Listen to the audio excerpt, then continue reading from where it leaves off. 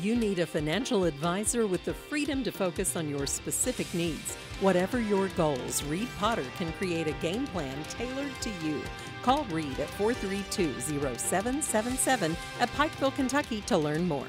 On Friday, September 1st, the Pike County Animal Shelter paid a visit to the Southside Mall to host a pet adoption fair. Cats and dogs of various types were on display as they waited for someone to give them a new home. During the event, residents from both Pike and Mingo counties were helping the animal shelter make some room for new arrivals. Right now we have several dogs and cats available, young and old, puppies, kittens, and adults.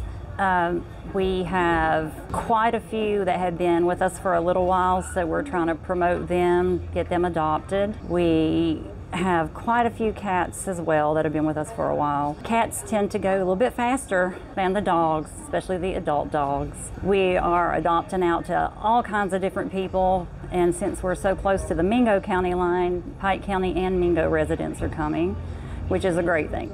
The Pike County Animal Shelter makes sure to keep their animals healthy and happy. If someone is interested in adopting, they try to find an ideal match for the owner. We are one of the few no-kill shelters in the area, and we tend to fill up really quickly because everybody wants them to go to a no-kill shelter.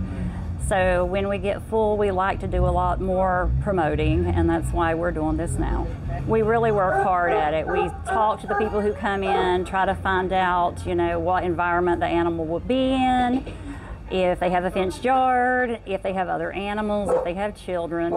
We try to pair them up with a dog or cat that suits their needs. Would love to invite everybody to come in and look at our shelter. We are nice, neat, clean. The animals are very well cared for. Reporting for Mountaintop News, I'm Nick Collum.